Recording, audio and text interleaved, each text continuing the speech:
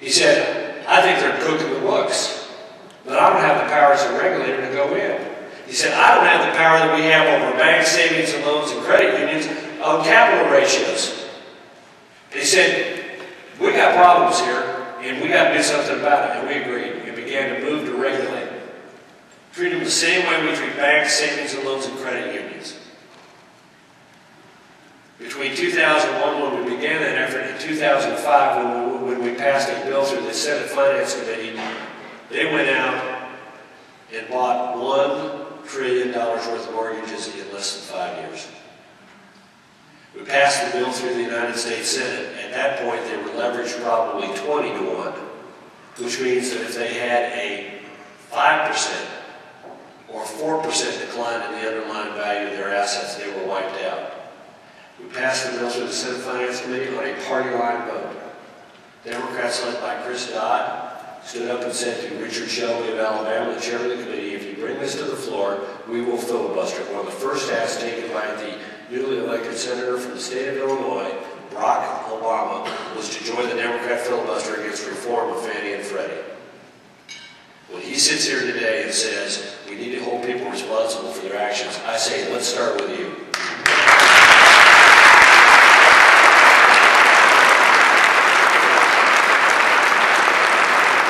Between the time that President Obama and Senator Dodd filibustered that bill in the Senate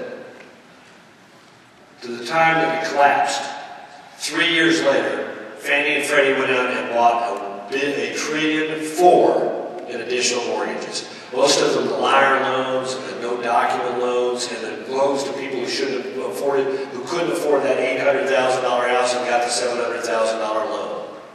And why? Because politically connected Democrats were in charge of those companies, and they had the Democrats backing them up in the United States Congress, keeping them from being regulated.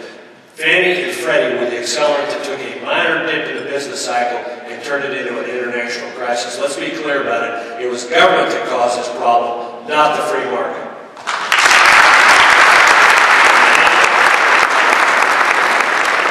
And now we got Fannie and Freddie on steroids.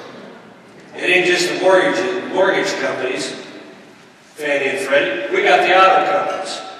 What kind of risk is the American taxpayer at risk there for? We got the banks. And the government is making it difficult for banks to get out from underneath the TARP program rather than making it easier for them. Wasn't the promise of all of this that we can loan them the money, we'll get a preferred rate of return, we'll get our money back because we don't want to be in the banking business and they don't want us in their banking business? And now the government's looking for ways to keep its hand in.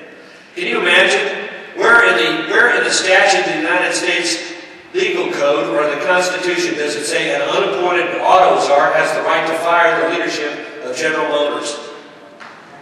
Who says that? Where is the statute that says that we have a czar who has the right to set pay scales in a private company? I don't know we're going to be serious and fair about this when they start telling DiCaprio and Clooney that they got to take less for each movie. We're on the verge of a nanny state.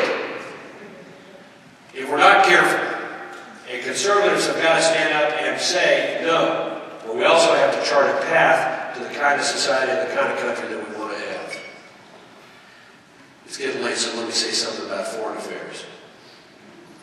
I read the text of the speech today. I don't know about you, but I am sick and tired of having the President of the United States apologize.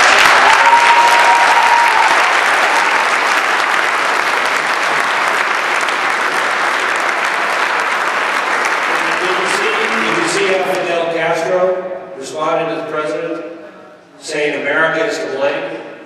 Fidel Castro talked about President Obama's, quote, courage, end quote, and his, quote, brave gesture, end quote. Well, I'm sick and tired of it.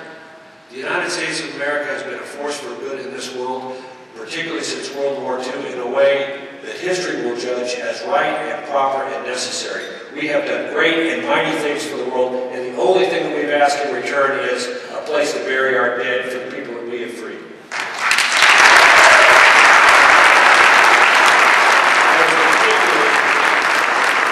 I was particularly taken by the President's comments in his speech in which he talked about how America had been unilateral. It was a slap at Iraq.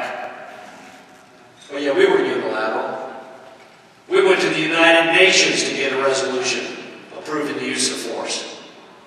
We had 35 countries supporting the effort in Iraq, 33 of them with troops, the others with naval support or basing rights.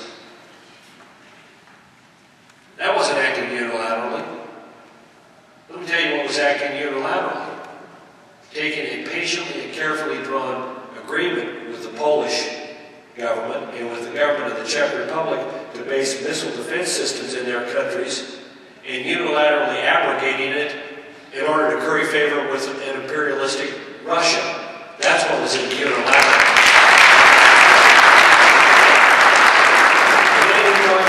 They talk about how the United States would always stand for the dignity and rights of people around the world.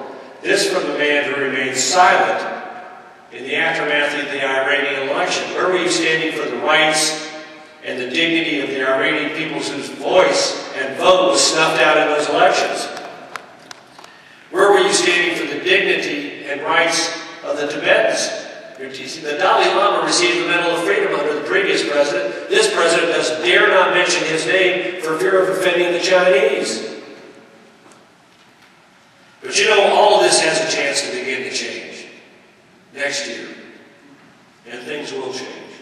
Since World War II, the White House party has lost an average of 2 seats in the Senate and 26 seats in the House in the first off-year election. Only twice in American history has a president's party gained seats in the House and Senate in the first off-year election. 1934 and 2002. So conservatives are going to make gains next year. The question is how many and what quality. And that will be determined by the actions in the free market of politics. Are we going to encourage good people to run for office? Are we going to give them our encouragement and our support, our time and our treasure? And are we going to, most important of all, stand firmly and boldly and clearly for our conservative principles, apply them to the new circumstances in which our country finds itself? Abraham Lincoln said it right. He said, as our case is new, so must we think and act anew. I do think this. We ought to love our country enough that we do not blindly oppose this president as so many Democrats blindly oppose the previous president. We must support our president. And I got to say this, I think he's right on Iraq. He did the right thing by standing up to the left of his party and rather than precipitously withdrawing troops, listening to the military commanders and keeping the door open ever so slightly to keeping an American presence in Iraq if the Iraqis want it and if it's in our strategic interest, which is exactly what it is.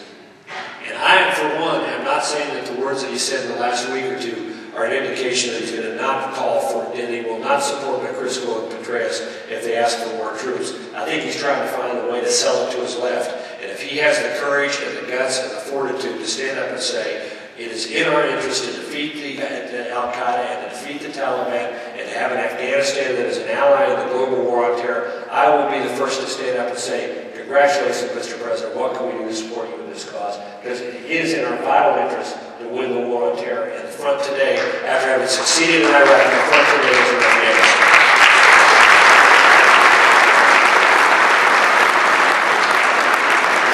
But you know, it's important. As important as these elections are, and as important as these issues are, I want to close by saying that it is not about just elections. It's not just about winning elections. It's not just about winning votes.